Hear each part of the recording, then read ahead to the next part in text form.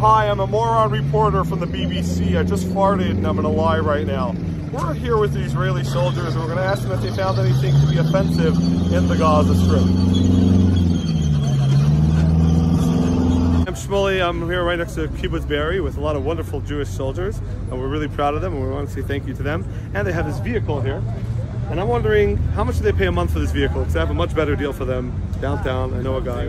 Come, we'll say hi to some soldiers. Shmully, nice to meet you.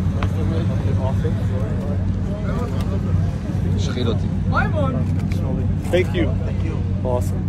Can I sit down in the vehicle? Yeah. But I want to do like an American moron reporter, okay? What are the usual stupid things that they say when they sit down in the vehicle like this?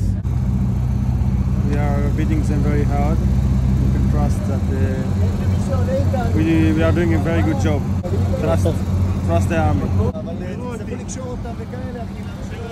If I can get a little bit of a better cushion, because you know, boom, boom, boom, boom, boom. Also, if I can get some air conditioning, otherwise you cannot sell the deal. Something like this. Listen, if there's not going to be any air conditioning here, I refuse to take this vehicle. But I'll sign for it if we can throw on the air conditioning for free. Thank you very much.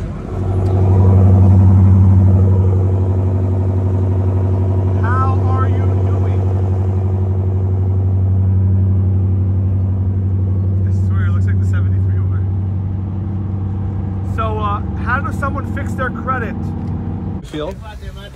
Feel great. Someone fixed their credit in America. Ah. Peretz, Mise Peretz. It is the Rabbi Peretz, I know.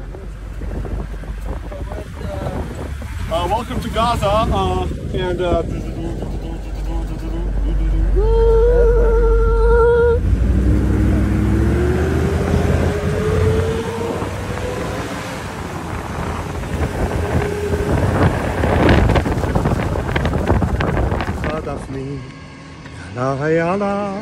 אוי לגני, אין אצלי מול, גם פרחה דפני.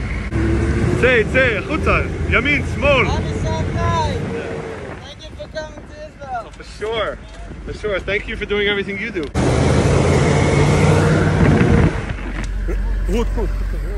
קדימה.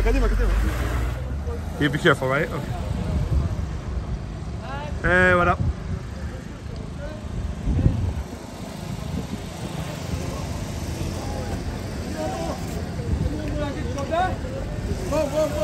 Hey, Chag Sameach.